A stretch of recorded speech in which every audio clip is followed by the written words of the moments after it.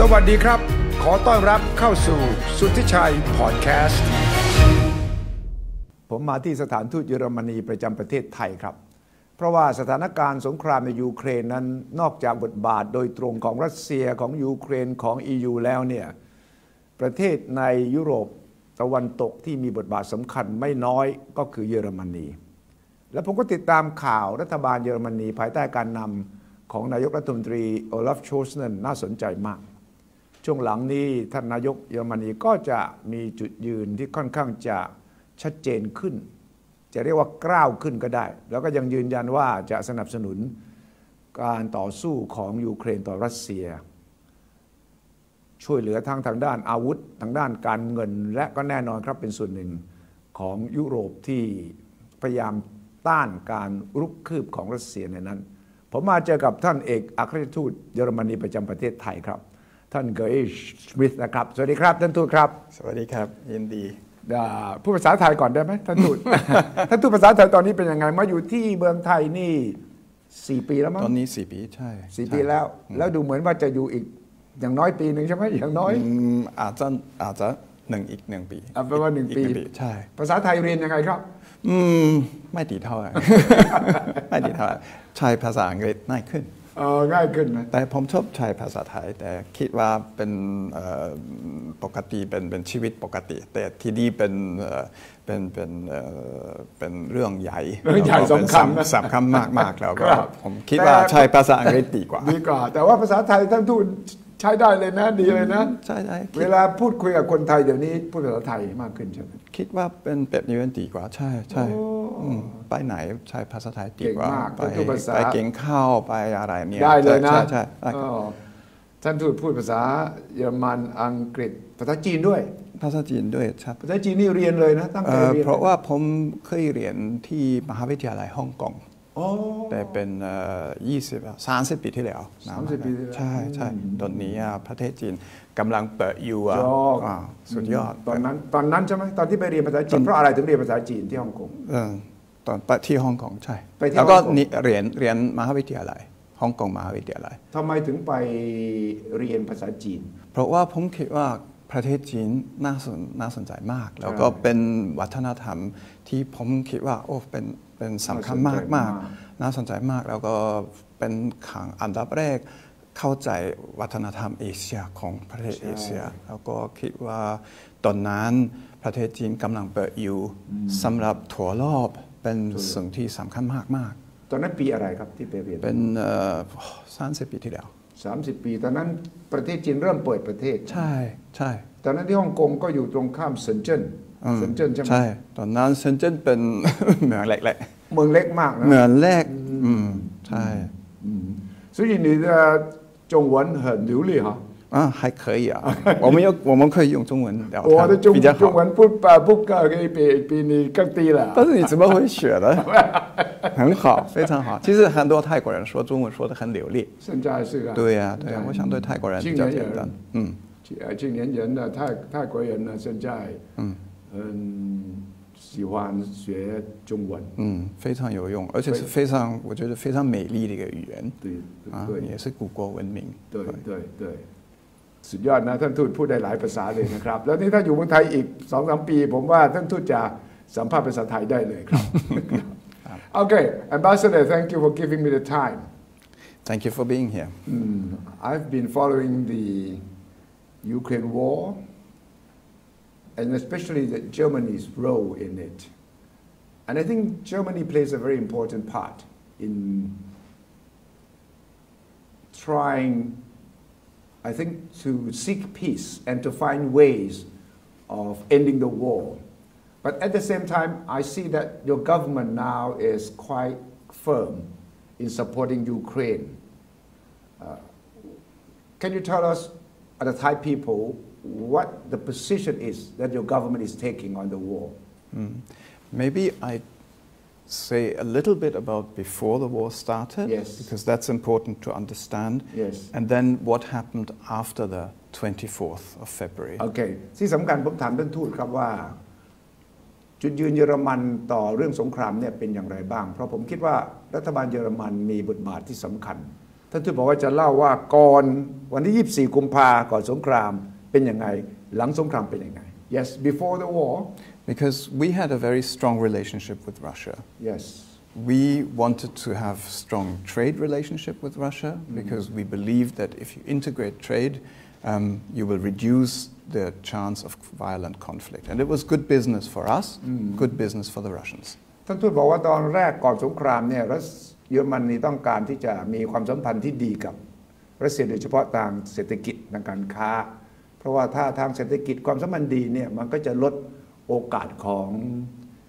ความขัดแย้งได้ Because we also built very strong relationships between civil society, humans to humans, like civil society contacts between Germans and Russians. โอ้แล้วท่านทูตก็บอกว่าเยอรมนีตอนนั้นก็พยายามจะสร้างความสัมพันธ์ความใกล้ชิดของประชาสังคมระหว่างรัสเซียกับเยอรมนีเรื่องของคนกับคนเรื่องของสังคมต่อสังคม So we never believed in the attitude of treating the Russians as, oh, they lost the Cold War. Quite the contrary. We always said,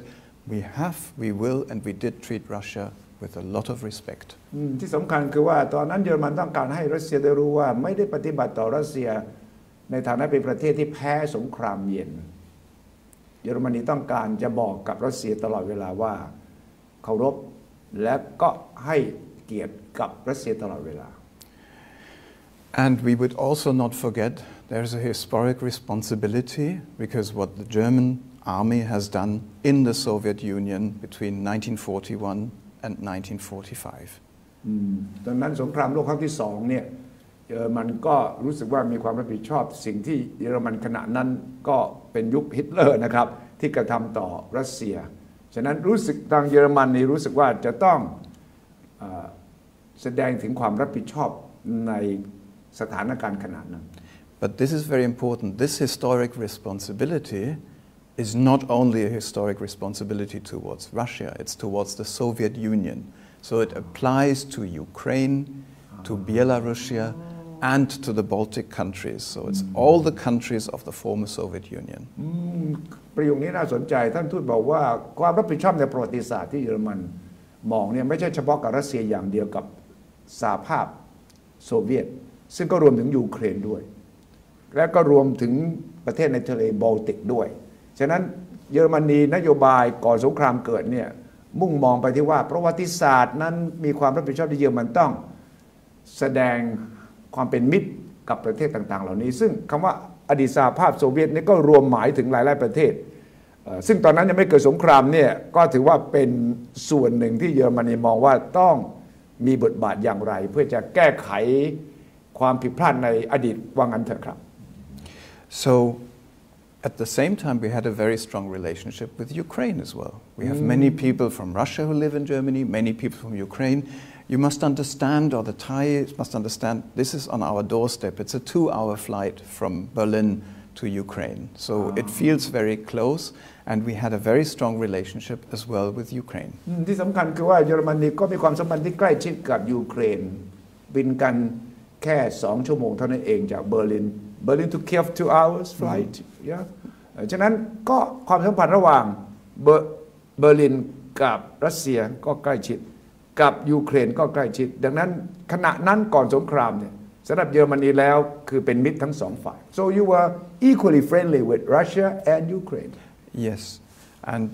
when Ukrainian people then said they wanted to have a stronger relationship with Europe we respected their choice ว่าตอนนั้นที่ยูเครนบอกว่าอยากจะมีความสัมพันธ์ใกล้ชิดกับยุโรปมากขึ้นเนี่ยเยอรมนีก็เคารพในสิทธินั้น Did they say they wanted to join NATO at the time or just EU? Well, EU was the more important because that's an economic partnership. Many Ukrainians also had ideas or aspirations for NATO, but you remember Germany was careful about it because people didn't want to upset the Russians because of the sensitivities. ครับผมถามว่าตอนนั้นที่ยูเครนสนใจจะร่วมใกล้ชิดกับยุโรปมากขึ้นเนี่ยคิดถึง EU อย่างเดียวสหภาพยุโรปอย่างเดียวหรือว่า NATO ด้วยท่านทูตบอกว่าสหภาพยุโรปน่าจะสำคัญกว่าเพราะว่ามันเกี่ยวกับด้านเศรษฐกิจ แต่ว่าถ้าเป็นนาโต้ก็อาจจะมีคนบางกลุ่มในยูเครนที่อยากจะเข้านาโต้แต่เยอรมนีก็รู้ว่าเรื่องนี้มันละเอียดอ่อนสำหรับรัสเซียฉะนั้นก็ระมัดระวังพอสมควร And things took a dramatic change in 2014 when Ukrainians protested and they were in favor of a closer relationship with the EU and not with Russia. ปี 2014 8 ปีที่แล้วเนี่ยมีการประท้วงในยูเครนเรียกร้องให้มีการเปลี่ยนแปลงคนกลุ่มนี้เนี่ยต้องการคนยูเครนขณะที่ประท้วงต้องการมีความสัมพันธ์ใกล้ชิดกับ EU มากขึ้น Then little green men, now we know that they are Russian soldiers, appeared on Crimea and split off Crimea. And this is the first time that one country annexed part of another country for a long, long time in European and world history. ในปีนั้นเลยครับ 2014 เนี่ยก็มีตอนนั้นเรียกกันว่าเป็นคนชุดเขียวเนี่ยเข้ามาที่ไครเมียซึ่งอยู่ทางใต้แหลมไครเมียซึ่งตอนหลังก็รู้ละว่าคือทหารรัสเซียก็เข้ามาแล้วก็มาผนวกเอาไครเมียกลับไปเป็นของรัสเซียซึ่งสำหรับเยอรมนีแล้วถือว่าเป็นการเข้ามาผนวกดินแดนของประเทศหนึ่งต่ออีกประเทศหนึ่งในระยะเวลายาวนานเลย In fact, since the World War II, nothing had happened. Actually, the last time it happened, it was attempted, was 1991, when Saddam Hussein invaded Kuwait and said Kuwait is now part of Iraq. And you remember then the global coalition, because we said this cannot stand that one big country invades the neighbor and says you're part of me now. That triggered the Persian Gulf War, right? The first one. 1991 เนี่ยเหตุการณ์มันก็เกิดขึ้นตอนที่อิรักพยายามจะยึดคูเวตซึ่งนั่นแหละเป็นตัวอย่างว่าประเทศหนึ่งเข้าไปยึดอีกประเทศหนึ่งซึ่งนำมาสู่สงครามและตอนนั้นเนี่ยเยอรมนีก็ถือว่าอย่างนี้มันเกิดขึ้นไม่ได้มันเป็นการทำผิดกฎกติกาสากล yes and then the same year 2014 it began in Donetsk and Luhansk that you had armed separatists supported by Russia and fighting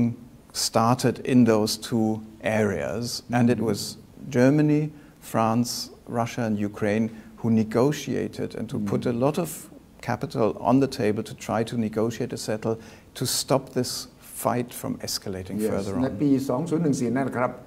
ปีเดียวกันนั่นแหละก็เกิดเหตุการณ์ที่ทางตะวันออกของยูเครนนั่นคือที่โดเนสก์และก็ที่ลูฮันสก์ซึ่งได้รับการสนับสนุนจากรัสเซียที่สองแคว้นนี้ประกาศแยกตัวออกมาก็มีการต่อสู้กันซึ่งขณะนั้นเนี่ยประเทศเยอรมันรัสเซียGermany France too Germany France Ukraine and Russia ฝรั่งเศสแล้วก็ยูเครนรัสเซียก็มานั่งต่อรองเจรจากัน and that ended with the Minsk agreement that ended with the different Minsk agreements that's the Normandy format so what we tried to do is we tried to stop the violence and introduce some procedures because if there are issues, they can all be negotiated and settled. We involved the OSCE, the Organization for Security and Cooperation in Europe, and tried to use all diplomatic tools to say if there are problems, we address them on the negotiating table and not by fighting. ตอนนั้นก็เกิดการข้อตกลงมินส์ใหม่โดยที่มี4ประเทศนี้ OSCE ด้วยนะครับองค์การความมั่นคงของยุโรปเข้ามาเกี่ยวข้องเพื่อว่าจะได้มีกลไกถ้าหากมีความขัดแย้งจะได้มาเจรจาแทนที่จะเป็นการทำสงครามกัน but it didn't work No it didn't work but it's good to have the OSCE as an observer as an international observer because when the Russians then said there was a genocide in those places the OSCE never said there was a genocide ว่าการที่มี OSCE เนี่ยมาก็ช่วยอย่างน้อยที่สุดเป็นคนกลางถ้าเป็นการกล่าวหาว่ามันมีการฆ่าล้างเผ่าพันธุ์สังหารหมู่ที่ไหนเนี่ยก็จะได้มีการตรวจสอบกัน OSCE ก็จะทำหน้าที่นั้น At that time Russia charged that there was genocide in Luhansk in Donetsk They said that's their line like we had no choice we had to protect our people and it's clear, like from the OSCE, that they said, no, that didn't happen. There was shelling on both sides, but you cannot talk about anything. Like genocide is a very serious allegation. So did they have investigation? Of course. Yeah, the OSCE was there at the front line. They had monitoring missions. So you look at the OSCE reports. I think in those situations, it's difficult because one side says this, the other side says the opposite. And you need independent observers. ครับ OSCE นี่ก็คือองค์กร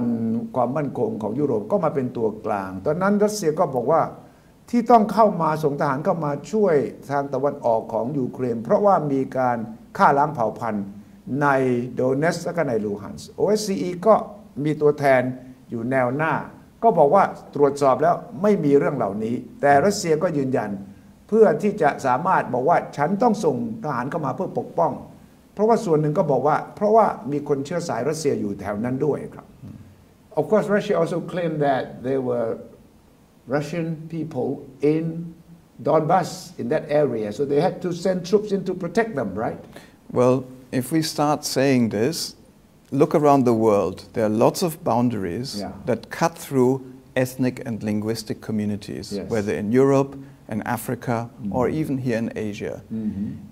And I think we have a very strong reason to say we don't change boundaries by force because you open the Pandora's box for wars and violence. Because it could happen if the same excuse can be used, it will happen in a lot of areas in the world. Right? Absolutely. คือข้อสำคัญที่สุดก็คือว่าถ้าสมมติรัสเซียบอกว่าเนี่ยมีคนเชื้อสายรัสเซียอยู่ทางตะวันออกของยูเครนถ้าคนของเขาถูกรังแกเขาต้องส่งคนทหารมาปกป้องได้เนี่ยท่านทูตก็บอกว่าถ้าอย่างนั้นมันก็จะเกิดปัญหาเพราะว่าทั่วโลกมันจะมีหลาย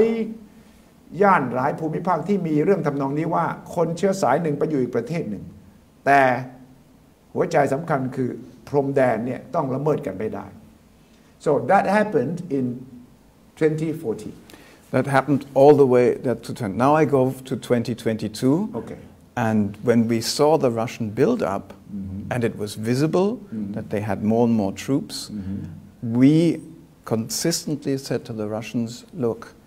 we will not tolerate an armed invasion of Ukraine. And the Russians said, oh, nobody's going to invade. Do you remember? We're not going to do anything. Nothing is going to happen. It was only military exercises, yes. right? พอมาถึงเราตัดมาปี2022ปีนี้เลยตอนก่อน24กุมภาพันธ์นั้นเนี่ยแน่นอนเยอรมันก็เป็นหนึ่งในประเทศที่เห็นว่าทางรัสเซียกำลังระดมพลเตรียมที่จะเข้ามาและทางเยอรมนีก็เตือนรวมทั้งนาโต้ด้วยเนี่ยที่เตือนว่าอย่าบุกนะซึ่งตอนนั้นรัสเซียบอกไม่มีเราไม่ได้มีแผนการที่จะบุกรุกในยูเครนเลย Yeah, but eventually it happened. Eventually it happened. We announced before that we would take strong economic measures. Actually, we had the first round of sanctions 2014. We announced it before, so Putin knew what was coming, but the decision was taken to invade. ทางเยอรมนีก็เตือนนะครับว่าความจริงตั้งแต่2014แล้วล่ะตอนที่เข้ามาทางดอนบัสเนี่ยว่าจะมีมาตรการคว่ำบาตรเศรษฐกิจพอมาถึงต้นปีนี้ทางเยอรมนีแล้วก็แน่นอนครับสหภาพยุโรปด้วยก็บอกว่าจะมีมาตรการคว่ำบาตรเศรษฐกิจนะและมันก็เกิดขึ้นจริงๆ 3 days later our chancellor went to parliament and he held a long speech gave a long speech he used the German word Zeitenwende so a change of epochs and a new era but not a new era in a positive way but in a very sad depressing and negative way 3 วันหลังจากที่รัสเซียบุกเข้ามาในยูเครนนายกรัฐมนตรีเยอรมนีก็ไปพูดที่สภาและบอกว่านี่เป็นยุคใหม่แต่คำว่ายุคใหม่ในที่นี้ไม่ใช่ความหมายทางด้านบวกเป็นความหมายทางด้านลบที่ว่ามันเกิดสถานการณ์ที่เปลี่ยนแปลงไปในทางที่เลวร้ายแล้ว We didn't expect to see war of this magnitude happening in the middle of Europe and I always say this war has two completely new qualities. One is one country annexing another. Doesn't happen that often. And second, we hear from the beginning that Russia threatens nuclear war on its neighbors and on Europe. From the beginning. From the beginning. You remember the statement on the 24th of February. Right. He threatened consequences that you have not seen in the history of your countries. Yes, I remember that. ท่านทูตบอกว่าสงครามครั้งนี้มันไม่ได้ปรากฏมา ก่อนหน้านี้เลยคือใน2ประเด็นแรกก็คือการที่ประเทศหนึ่งไปผนวกดินแดนของอีกประเทศหนึ่งประเด็นที่2คือรัสเซียขู่ตั้งแต่วันนั้นเลยว่าถ้าจำเป็นก็จะใช้อาวุธนิวเคลียร์ซึ่ง2ประเด็นเนี่ยเป็นเรื่องใหม่ที่ทางเยอรมนีคิดว่ายอมรับไม่ได้ So for the first one, annexing another part of the territory, this was condemned by the United Nations General Assembly very soon, with 141 countries voting to condemn this action of Russia, including Thailand.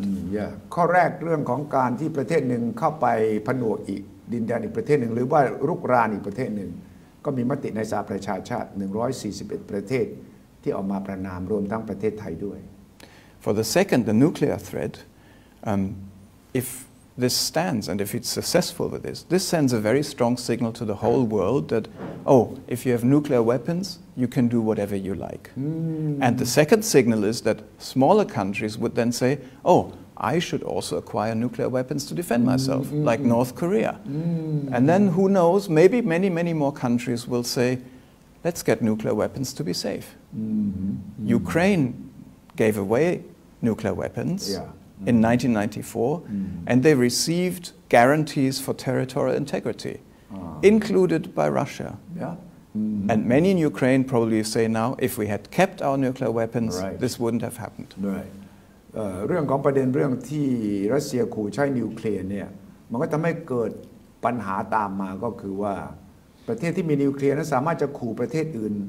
หรือ2ก็จะทำให้ประเทศอื่นที่ไม่มีนิวเคลียร์ประเทศเล็กกว่าก็คิดว่าอย่างนั้นฉันก็ต้องมีนิวเคลียร์บ้างสิตัวประเทศยูเครนเองเนี่ย1994ยอมยกเลิกระงับการมีนิวเคลียร์ของตัวเองเพื่อแลกกับการรับรองถึงความเป็นอธิปไตยของตัวเองรวมทั้งรัสเซียก็เป็นหนึ่งในประเทศที่รับรองแลกกับการที่ยูเครนยกเลิกนิวเคลียร์เพื่อยูเครนจะได้เป็นประเทศที่มีอธิปไตยเป็นของตัวเอง So what did we do after the 24th? We helped Ukraine humanitarian. We took up almost 1 million of Ukrainian refugees in our country. ที่เยอรมันทำหลังจากสงครามเริ่มข้อแรกที่รัฐบาลเยอรมนีทำก็คือช่วยเหลือทางด้านมนุษยธรรมรับชาวยูเครนที่หนีสงครามมาเกือบล้านคน a million almost เกือบล้านคน Other countries took more. Poland took many more.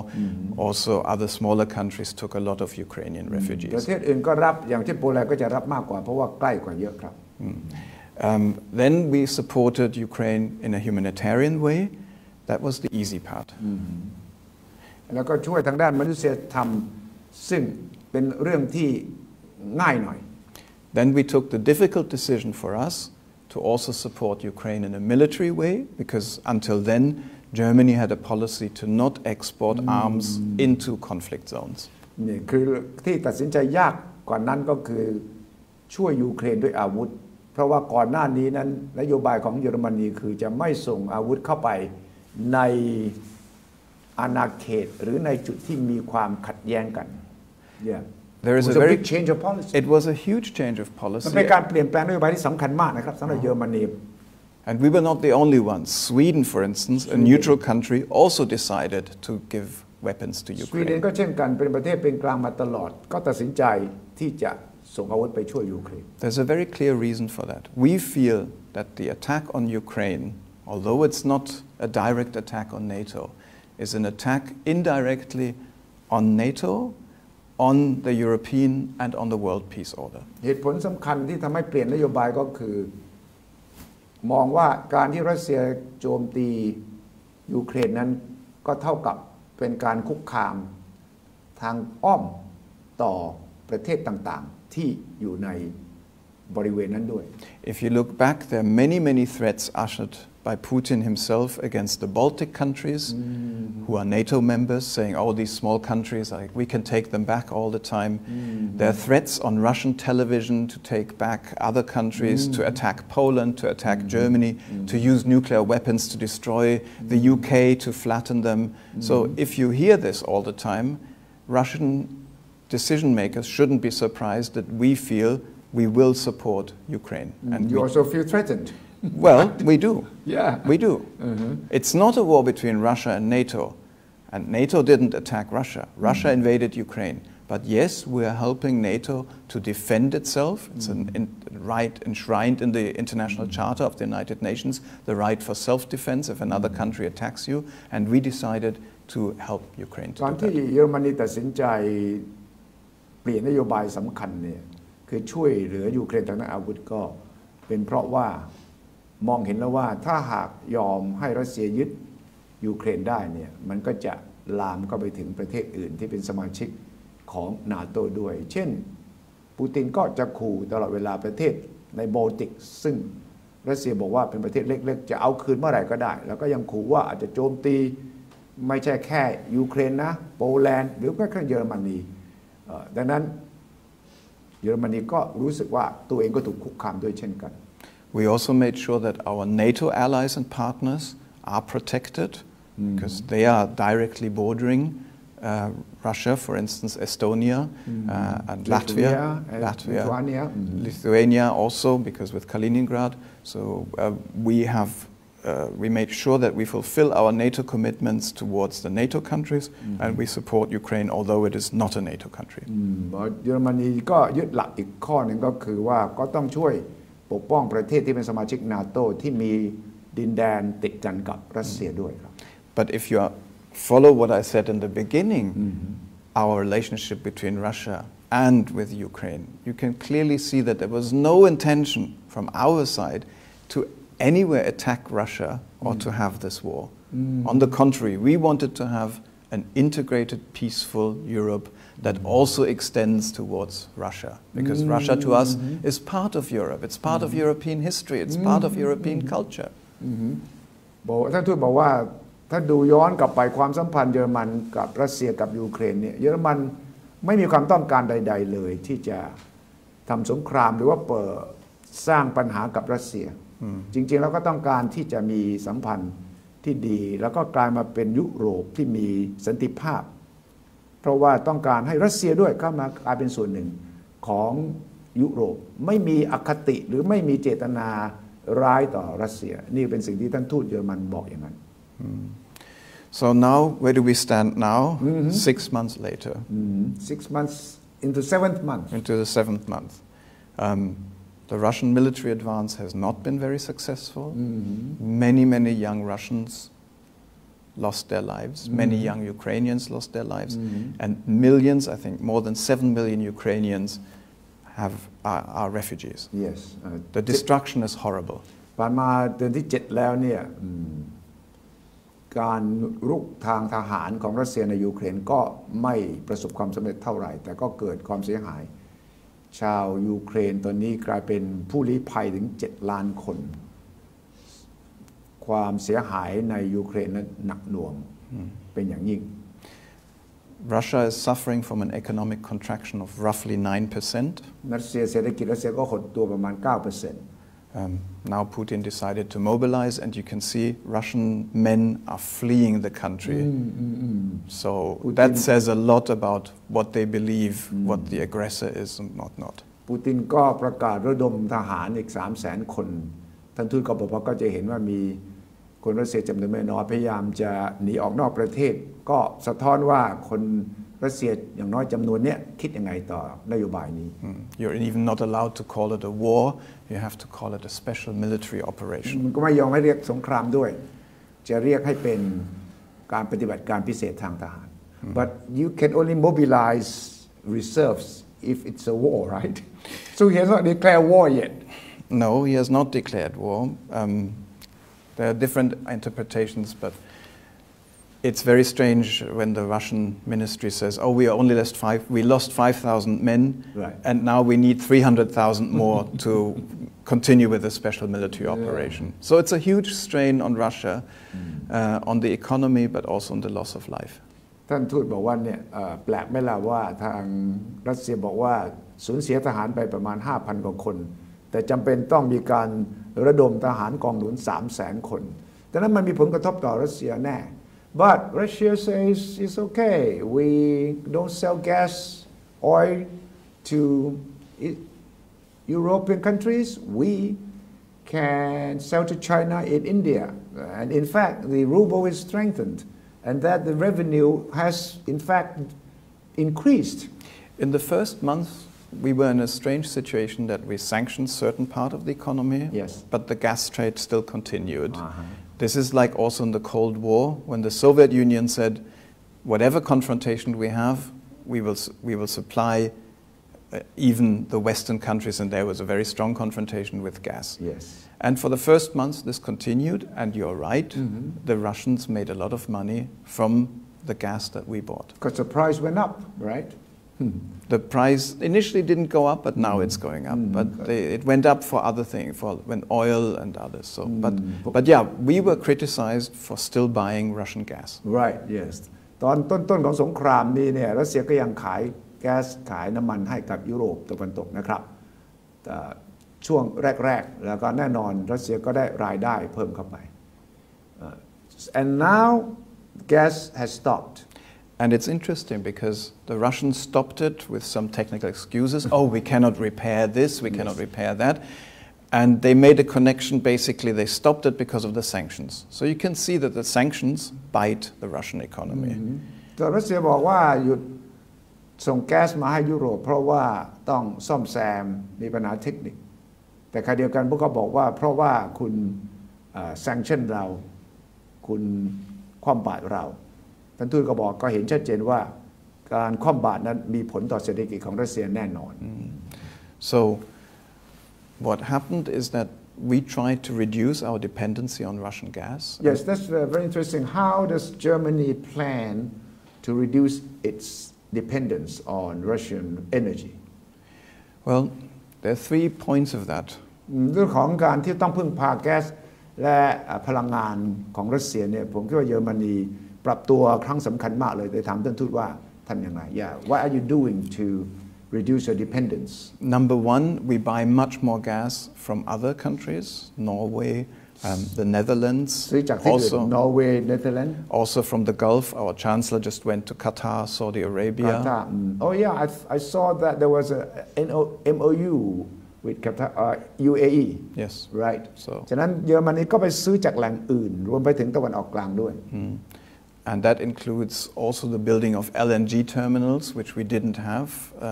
So we built them. They will be up and running very soon so that we can import liquefied natural gas. สร้างสถานี LNG เพื่อจะสั่งเข้ามาที่ผ่านมาไม่มีเพราะว่านึกว่าจะพึ่งพากับรัสเซียได้ Number 2 is we took the decision just now to extend the shelf life of nuclear power plants. Which were supposed to go off the grid because at the moment we need all the energy we can produce. ก็เลื่อนการที่จะเลิกการใช้พลังงานนิวเคลียร์ในการผลิตไฟฟ้าแต่ก่อนนี้อาจจะมีจำนวนปีจำกัดว่าจะเลิกเมื่อไหร่แต่หลังจากเกิดวิกฤตเรื่องนี้ก็เลยเลื่อนไปก่อน And that includes also refiring up coal power stations, which is a very difficult decision for us because it contradicts what we want to do in climate change. ใช่ที่น่าสนใจคือก็กลับไปใช้ถ่านหินอีกซึ่งมันก็ตรงกันข้ามกับสิ่งที่รัฐบาลเยอรมนีแล้วก็หลายๆประเทศทั่วโลกรับปากว่าจะลดการใช้ถ่านหินเพื่อสู้กับโลกร้อน That was a very difficult decision. It was, and it shows that this is an emergency. If your house is on fire, you use anything to sort of try to extinguish the fire. มันตัดสินใจยากแต่ท่านทูตบอกว่าก็ถ้าบ้านคุณไฟไหม้เนี่ยคุณก็ต้องตัดสินใจทำทุกอย่างเพื่อให้รอดก่อน And the third is, of course, to reduce drastically our own energy consumption. And this we did. I mean, private households, but also industry. If you look at the figures, it's quite impressive. ที่สำคัญก็คือต้องเสียสละมากเพราะว่าต้องลดการใช้พลังงานซึ่งหมายถึงว่ามันจะกระทบต่อประชาชนเป็นอย่างยิ่ง How is that doing? The cutting consumption. People in general will be affected. That works via the price because prices for gas have skyrocketed. Yes. So that sends a very strong signal. But the high prices for gas also cause enormous strain on our economy. Sure. I will make no mistake about it, sure. Because energy is the lifeblood of our economy. So to address that, we have to take several measures. แน่นอนราคาแก๊สพุ่งสูงขึ้นไปมากเลยมันก็กระทบต่อ เศรษฐกิจของเยอรมนียังปฏิเสธไม่ได้ And there are two basic ways to do that. They sound easy, but they're very complicated. มีสองวิธีที่จะทำดูเหมือนฟังดูง่ายแต่ความจริงมันค่อนข้างสลับซับซ้อน One is to support individual households financially ช่วย and ครอบครัว companies so that they can pay for the bills. subsidizing You subsidize or you reduce energy taxes or you give other subsidies. So basically there was a rescue package. We have several ones on all in all. ช่วยครัวเรือนครับเช่นลดภาษีบ้างแล้วก็ให้เงินสนับสนุนอุดหนุนบ้างครับ But it sounds easy, but it's difficult. Like, do you subsidize everyone or just the poor? Where do you draw the line? How do you transfer the money? It's quite complicated. มันไม่ใช่ว่าง่ายนะฟังดูง่ายแต่ว่าพอจะลงไปช่วยเหลือครัวเรือนเนี่ยมันก็จะมีคำถามแล้วล่ะว่าจะให้คนจนแค่ไหนให้คนชนชั้นกลางอย่างไรภาษีจะลดให้ใครหรือไม่ลดให้ใครบ้างก็เป็นเรื่อง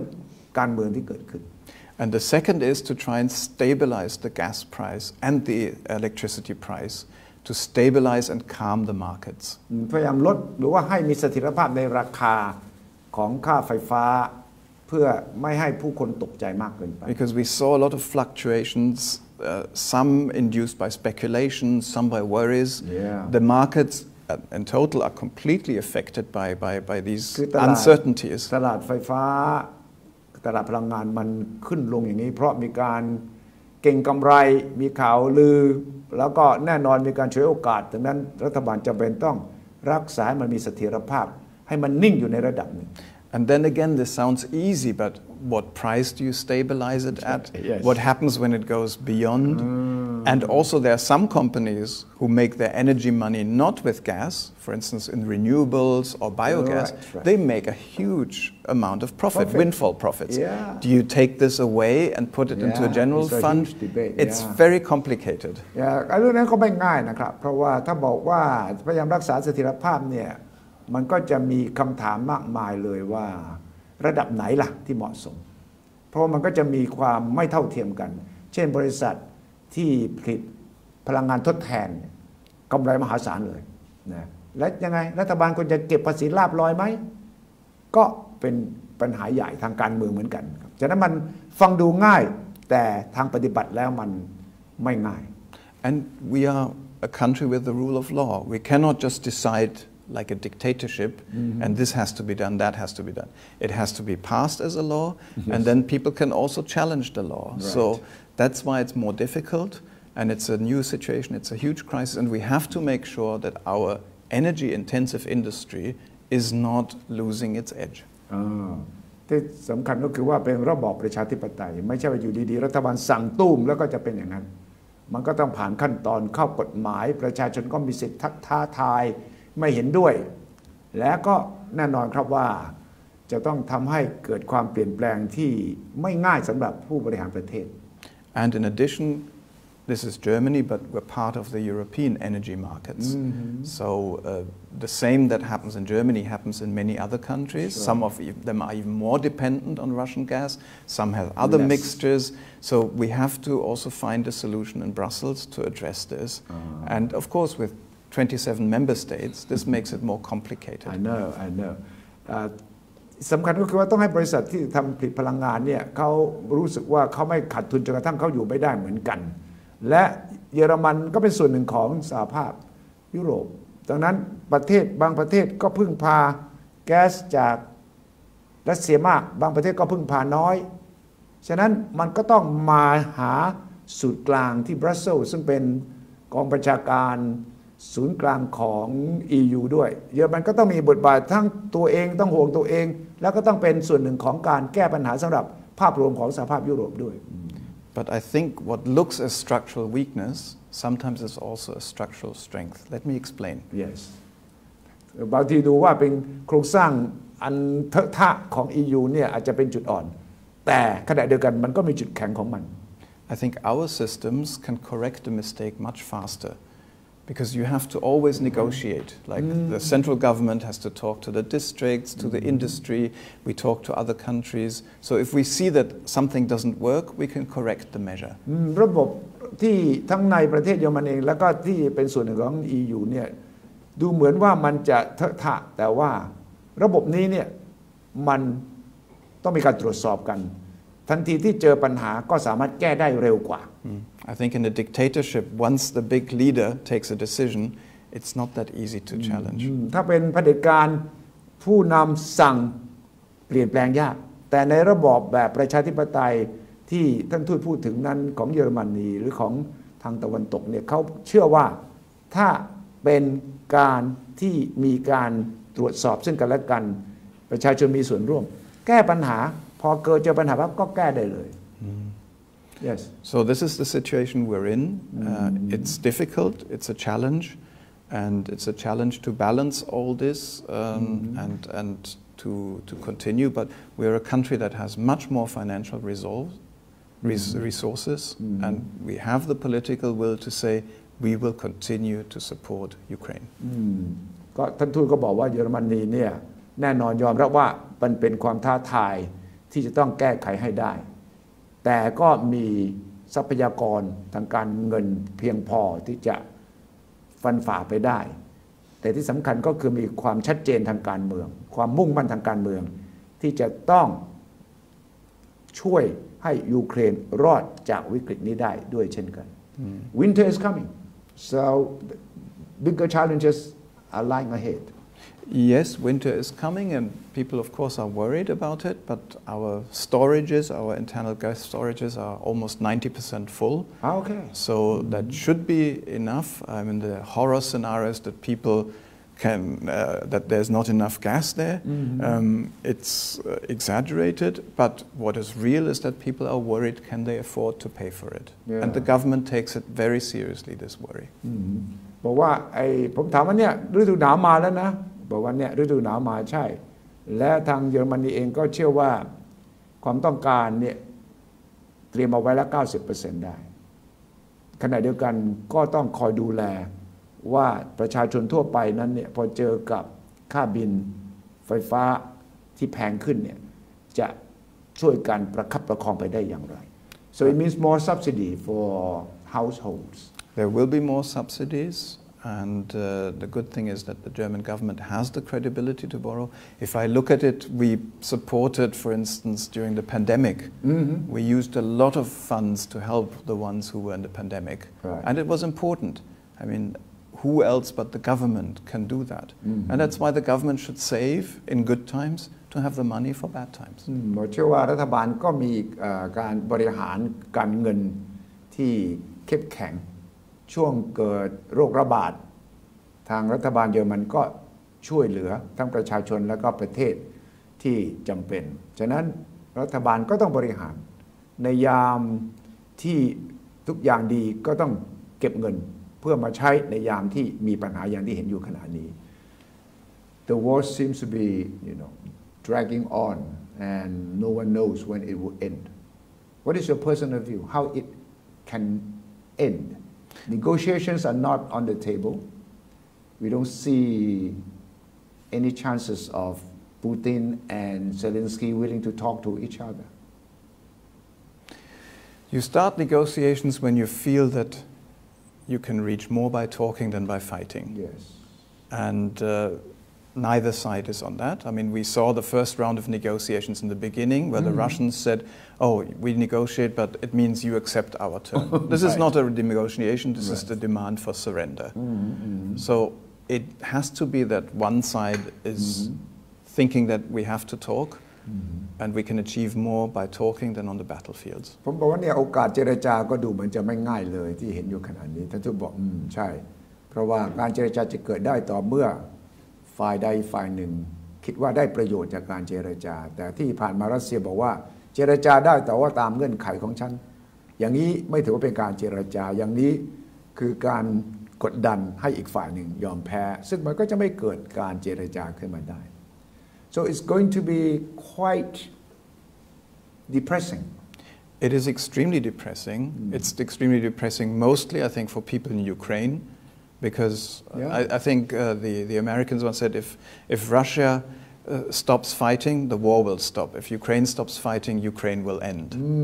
So เพราะว่าเป็นภาพที่เป็นโศกนาฏกรรมจริงๆท่านทูตบอกใช่มันน่าเศร้ามาก ที่อเมริกานี่พูดกันว่าถ้าสงครามถ้ารัสเซียหยุดสู้สงครามจะหยุด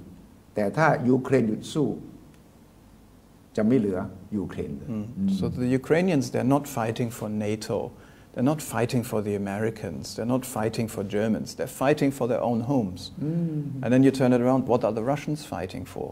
And if they were so excited, why are the Russian men, so many of them, running away from this war? So that makes a big difference. The will to fight,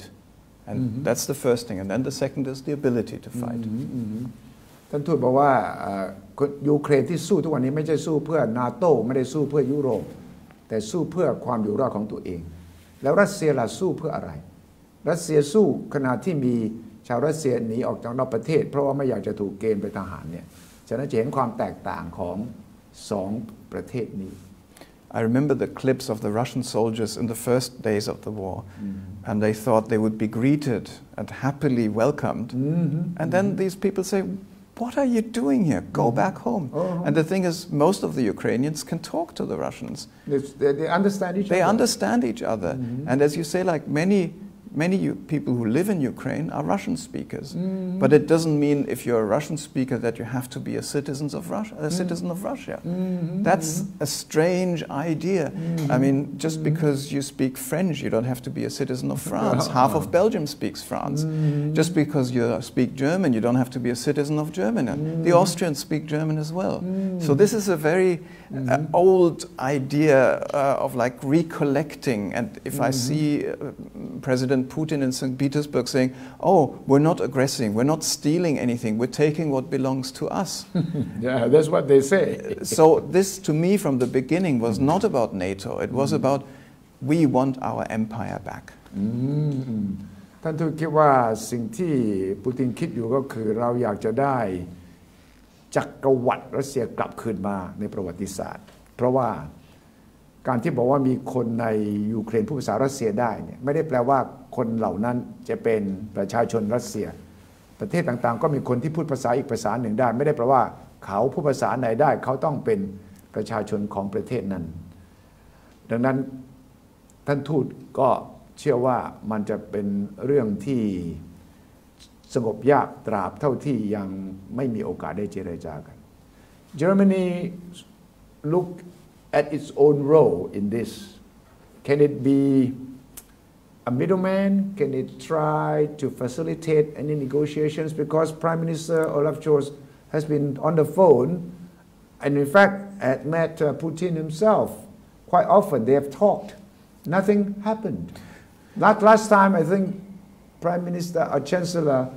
Olaf Scholz said, I talked to Putin for 90 minutes, but it didn't change anything, right? But at least we keep trying. Yeah? He was criticized by many. Why do you still talk to him? Yes, but if there's a slither of hope for some kind of solution, or at least that Putin hears a different version, because we don't know what the people around him tell him. Yeah. So we will continue to do that. But of course, for a facilitator, you have to be seen as not party to the conflict. Right. And if you look around, there are not many people who are not party to the conflict, one on another. We saw that บทบาทของเยอรมนีผมถามท่านทูตว่าเยอรมนีเป็นคนกลางได้ไหมล่ะท่านทูตบอกว่านายกรัฐมนตรีเยอรมนีก็ได้พูดกับปูตินบ่อยแต่ว่ามันไม่เกิดผลอะไรบางคนในเยอรมันกับวิจารณ์นายกได้สัมผัสคุยพูดกับปูตินทำไมดังนั้นตอนนี้ก็ประเทศที่ได้ชื่อว่าเป็นกลางไม่อยู่ฝ่ายไหนเลยเนี่ยหายากมากแต่นั้นผมถึงสงสัยครับว่าแล้วเยอรมนีจะเล่นบทอะไรต่อไป What's the role that you think Germany can possibly play to facilitate negotiations and end to the war? Well, if there will be any opening for negotiations, any realistic, we would certainly play a role as Germany, but also as part of NATO and as part of important member of the EU. So after all the political capital that we invested before, like if you look at the Minsk agreements and all that, we would be part of a solution. ผมถามท่านทูตว่าเยอรมนีบทบาทเนี่ยจะช่วยเป็นผู้อำนวยความสะดวกในการยุติสงครามอย่างไรท่านทูตบอกว่าถ้ามีช่องว่าง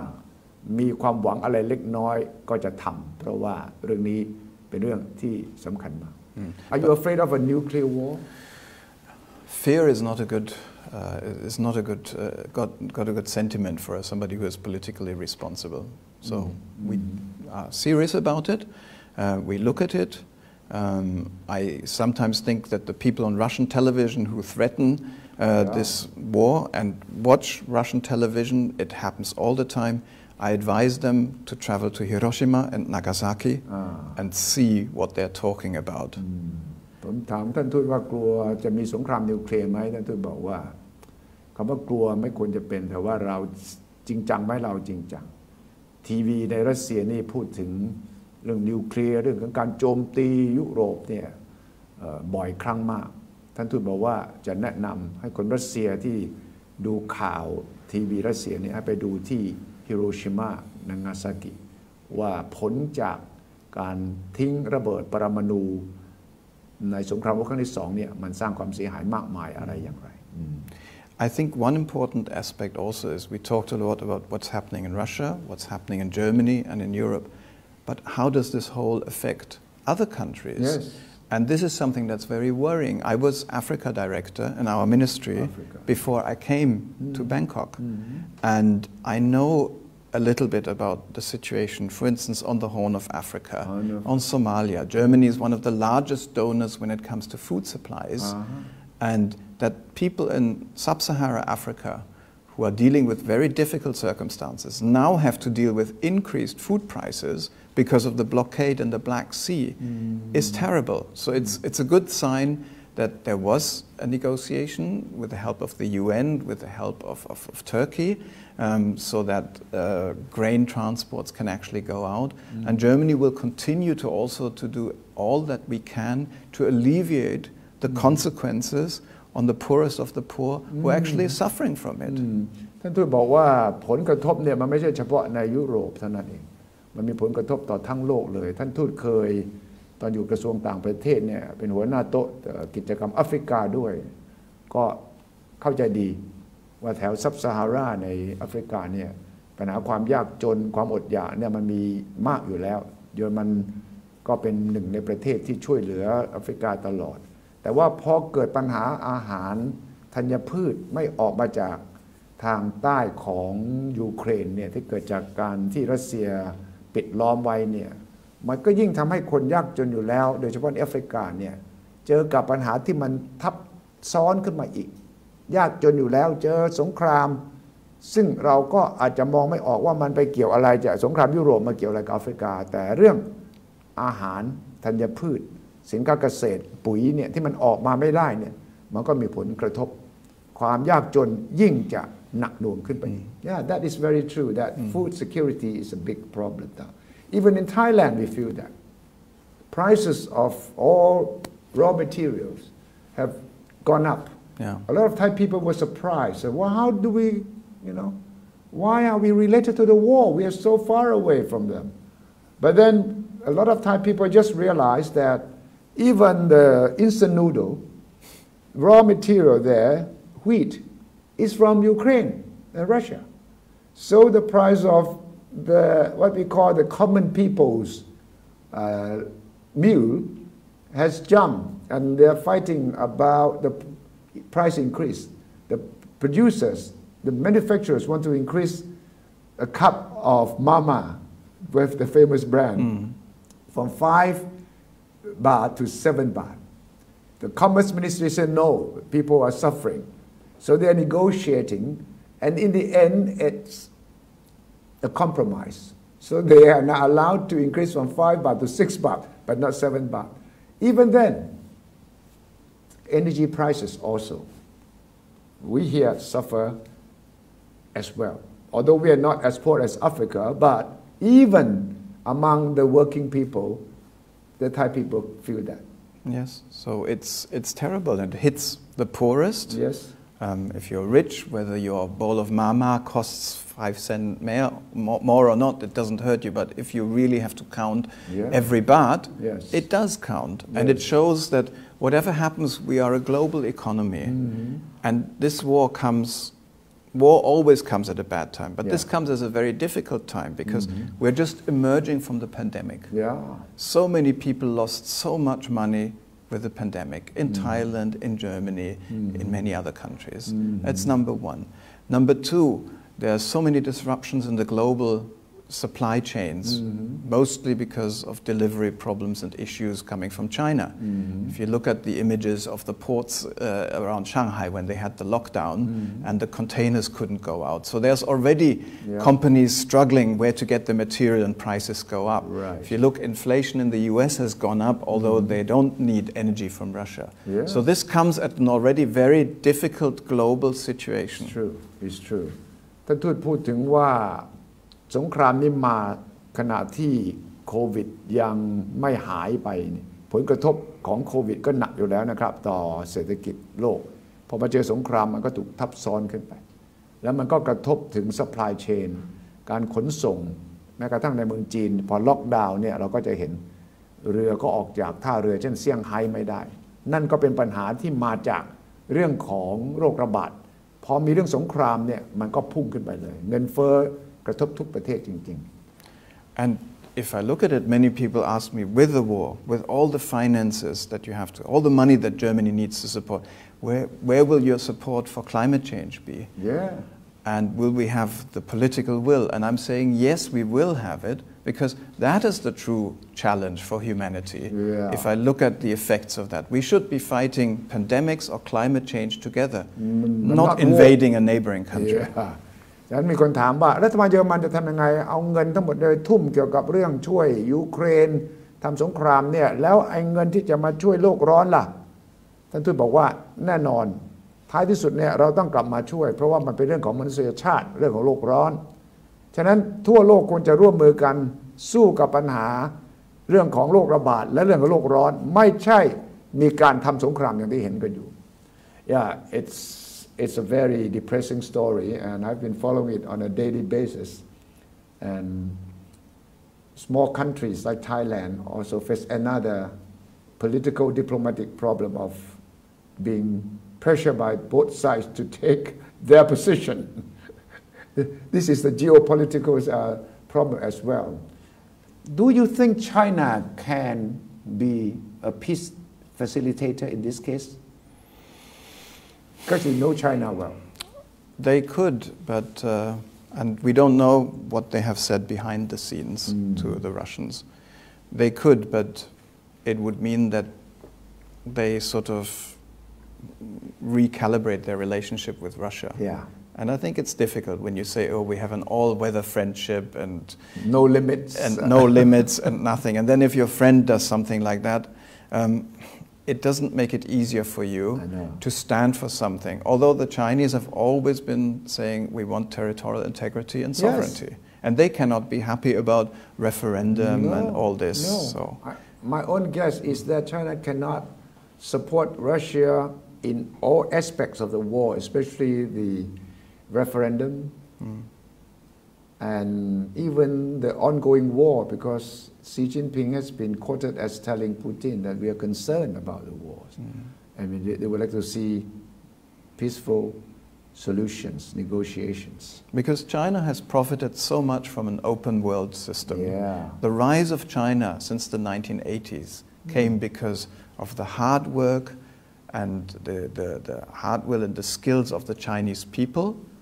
their will to invest into education, their will to go forward, plus investments from abroad. Sure. If I'm understanding, including Thailand as the first investor, the CP Group, overseas Chinese, but also from Germany. We have invested billions and billions and billions, which was good for China and which was good for us, and we transferred the skills. So if the world goes back into decoupling, and if the world economic situation tumbles,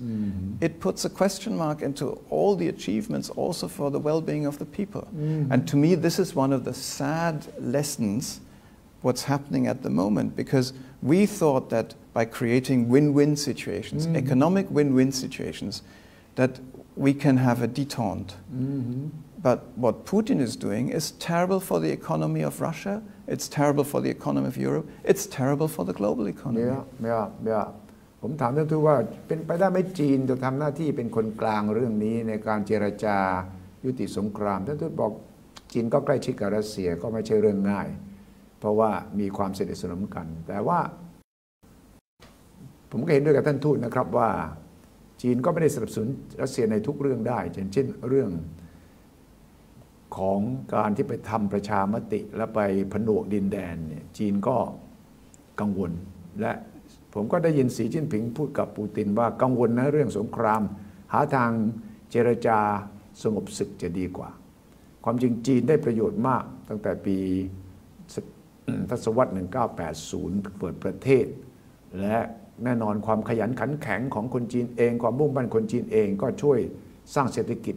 แต่ขณะเดียวกันก็คือโลกเปิดขึ้นกว้างขึ้นมีการลงทุนจากทั้งเยอรมนีประเทศไทยทั่วโลกเนี่ยไปในจีนก็ได้ประโยชน์มหาศาลแต่พอเกิดสงครามนี้ตอนนี้โลกอาจจะกลับไปเป็นการแบ่งขั้วกันอีกแล้วซึ่งการแบ่งขั้วเนี่ยมันก็แย่ต่อสำหรับทั้งประเทศที่เป็นคู่กรณีและเศรษฐกิจทั้งโลกนี่คือความคิดเห็นของท่านทูตเยอรมันประจำประเทศไทยนะครับท่านทูตชมิทซึ่งผมมาพูดคุยเพื่อจะได้ฟังประเทศเยอรมนีซึ่งผมเห็นว่ามีบทบาทสำคัญในยุโรปเกี่ยวกับเรื่องนี้ด้วยครับ Thank you very much Ambassador for a very fruitful, delightful and informative conversation Thank you very much for your strong interest Thank you very much ขอบคุณมากครับสวัสดีครับสวัสดีครับสวัสดีครับขอต้อนรับเข้าสู่สุทธิชัย Podcast